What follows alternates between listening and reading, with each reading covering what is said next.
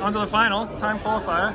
Yeah, I mean, I kept telling everybody that I wish this experience was my experience in 2017, and you know, the auto qualifier in 2017 was my 2019 experience. But I think the good thing is I made it to the final, and I can look at my mistakes and try to learn from it and try to not make it again in the final. So what do you mean you wish this experience was your experience in 2017? I mean, you should have seen me up there for like 8 minutes. I was just praying to God and just hoping that I was the next fastest person in, and you know, that's a lot of anxiety to kind of hold and be waiting and not knowing what your future is if you're going to race again for the rest of the season. So just in terms of that, obviously I think I ran a better race in 2017, but you know, you're only as good as your last race, and I can look at the footage and I can rest up and try to make sure that I can be better in my next one. Yeah, I mean, how are you feeling fitness-wise right now? No, I feel pretty good. I'm not going to lie, I don't know why I was so far behind from everybody towards that last lap or last 2 laps, but you know, that's just something that I'm gonna have to work on. I didn't feel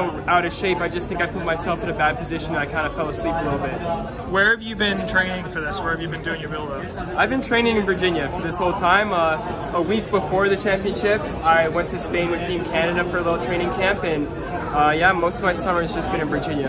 How's it been? Is it hot there? Is it getting you ready for this? It's hot as hell. It's funny because all my teammates are, you know, complaining how hot it was, and don't get me wrong, like, it's really hot, but Virginia on its worst days in like the middle of the day, it's just as hot and humid as it is here. So, you know, I think I was prepped a good little bit, and you know, you can't really prepare for this, but I think it was a good session. Yeah, I mean, you're the only one from your group at Worlds, right? From Reebok? Yeah, well, from Reebok Boston Track Club, yeah. Yeah, I'm the only one that made it, and you know, a lot of guys, they had their ups and downs during the season, and the girls, they had a lot of stuff to balance just like I did, and you know, next year is a big year for them, and a lot of them were really close to making it, so I wouldn't count them out for the Olympic cycle. But do they help you like train, like help you work out, or are you just doing workouts on your own? They help me out a lot, you know, and you know, coach is very particular to what everybody does individually and as a team, so you know, it's not fair for others if their season is done for them to keep drilling themselves into the ground if they're tired. So you know, I had a lot of help for the majority of the season, but maybe like the last week or two,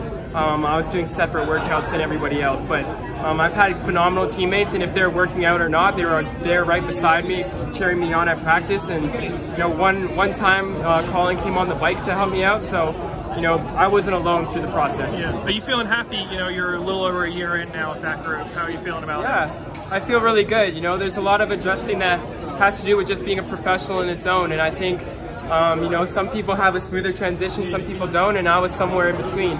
But I think the thing is about the season that I was proud the way I bounced back. I had, you know, I wouldn't even consider it an indoor season, but I really had a rough time in the, you know, the winter months, and just for me to bounce back, get my Olympic qualifier, and be here, it just means a lot to me. And I'm not happy and I'm not satisfied, but you know, I'm thankful that I can continue my opportunity and continue on with my season. Did you think in that heat towards the end that you'd have done enough to qualify? No, I thought I missed it. I was really upset with myself. You know, when you see guys gap you like that, I wasn't even focusing on necessarily being an auto qualifier. I just thought, like, you know, I got worked in the last lap, and I assumed that I didn't qualify. And as I was walking by, like, the CBC News for Canada, they stopped me and they said, "Oh, you're not out of it just yet. Like, let's just hold on for a second." And they brought some hope to me. For 8 minutes, I was praying continuously, and you know, right now I'm just really thankful that I have another opportunity to race again here on the world stage. Does that give you a little bit of second life going into the final? Definitely. I mean, you know, when your butt's on the line like that, it's not a good feeling, and you know, sometimes when you're tired and you don't know how far you can go, you remember at the end of the race, you wish that you gave just a little more energy. So I think knowing that I felt that in my semifinal, I know how thankful and grateful I am, and I'm not going to take anything for granted and just make sure that I'm powering through the line. How prepped were you for a race like this? I mean, with the escalation in pace and so many top guys. I mean, I'm prepped. I went to the final 2 years ago. I ran the Olympic qualifier. I went to the Diamond League. You know, I've raced against most of the guys that were in this heat, and it's a very talented group. And the one thing about the best in the world is you never know who's going to be in that top 10. So I think, you know, I'm just as good as a lot of people. I deserve to be there, and I just got to make sure that I put my best foot forward and try to finish as best as I can. All right, thanks, Justin.